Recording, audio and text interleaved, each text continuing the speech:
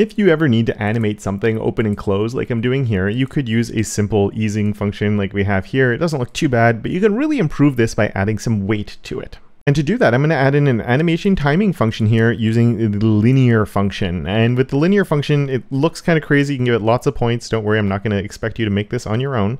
We get a lot of points coming in here, and I'm going to add the same thing over here to when I'm closing it. When I click this, it's going to bounce open. When I do this, it's going to bounce close. It has some weight to it. You can almost feel it hitting the bottom and then feel it as it's hitting as it's closing.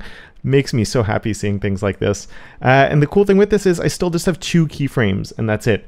I have a from and a to. It could be a 0%, 100%, nothing fancy here. All the magic is being done through this timing function that is right here. So I actually got this specific one from this website, which is lineartimingfunction.netlify.app, where it gives you all the complicated stuff that's going on, but then you get the regular functions that it creates right there. And there are a few presets that you can use from here. In this example, I was using the bounce one. Another place with some handy presets is Adam Argyle's open props, where if we go down to the easing section here and I scroll down a little bit, there is the spring ones that have a nice little bounce to them.